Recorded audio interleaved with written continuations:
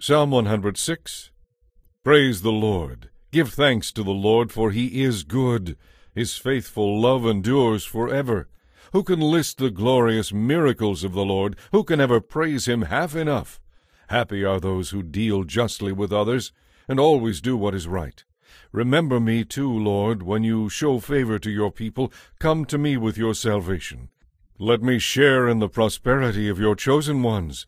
Let me rejoice in the joy of your people. Let me praise you with those who are your heritage. Both we and our ancestors have sinned. We have done wrong. We have acted wickedly. Our ancestors in Egypt were not impressed by the Lord's miracles. They soon forgot his many acts of kindness to them.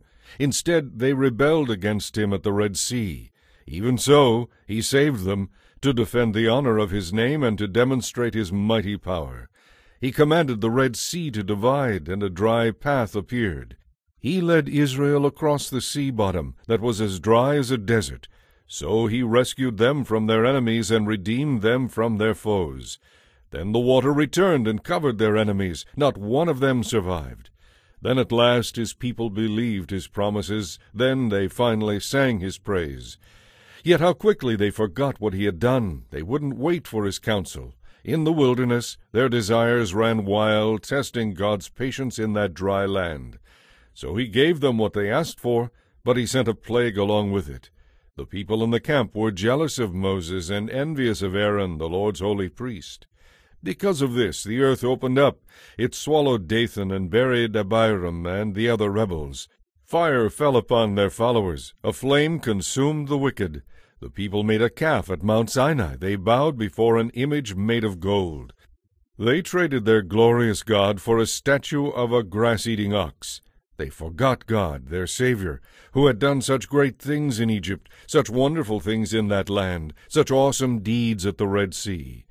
So he declared he would destroy them. But Moses, his chosen one, stepped between the Lord and the people. He begged him to turn from his anger and not destroy them. The people refused to enter the pleasant land, for they wouldn't believe his promise to care for them. Instead, they grumbled in their tents and refused to obey the Lord. Therefore he swore that he would kill them in the wilderness, that he would scatter their descendants among the nations, exiling them to distant lands. Then our ancestors joined in the worship of Baal at Peor. They even ate sacrifices offered to the dead. They angered the Lord with all these things. So a plague broke out among them. But Phinehas had the courage to step in, and the plague was stopped.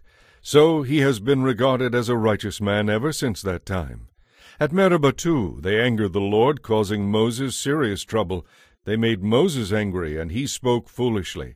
Israel failed to destroy the nations in the land as the Lord had told them to. Instead, they mingled among the pagans and adopted their evil customs. They worshipped their idols, and this led to their downfall.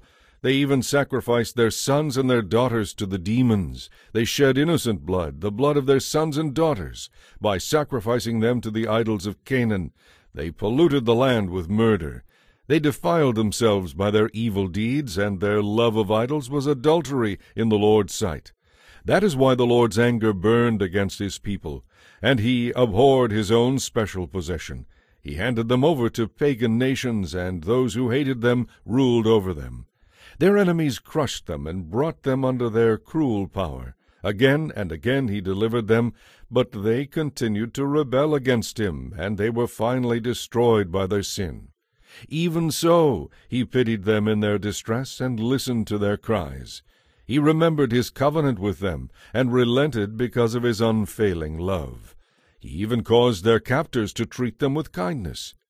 O Lord our God, save us. Gather us back from among the nations, so we can thank your holy name and rejoice and praise you. Blessed be the Lord, the God of Israel, from everlasting to everlasting. Let all the people say, Amen. Praise the Lord.